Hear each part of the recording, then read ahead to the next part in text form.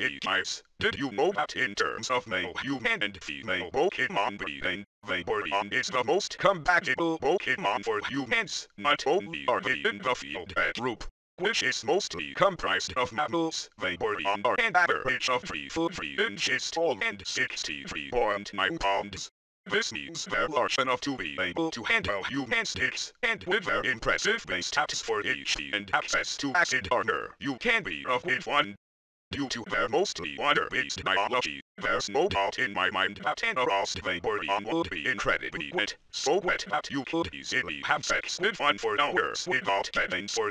They can also learn the moves Attract, Baby Doll Eyes, Captivate, Charm and Tail Whip along with not having her to hide nipples, so it'd be incredibly easy for one to get you in the mood. With their abilities Water Absorb and Hydration, they can easily recover from fatigue even of water. No other Pokemon comes close with this level of compatibility. Also, fun fact, if you pull out enough, you can make your Vaporeon turn white. Vaporeon is literally built for humanity. Ungodly defense stat plus high HP pool plus acid armor means it can take off all day, all shapes and sizes and still come for more.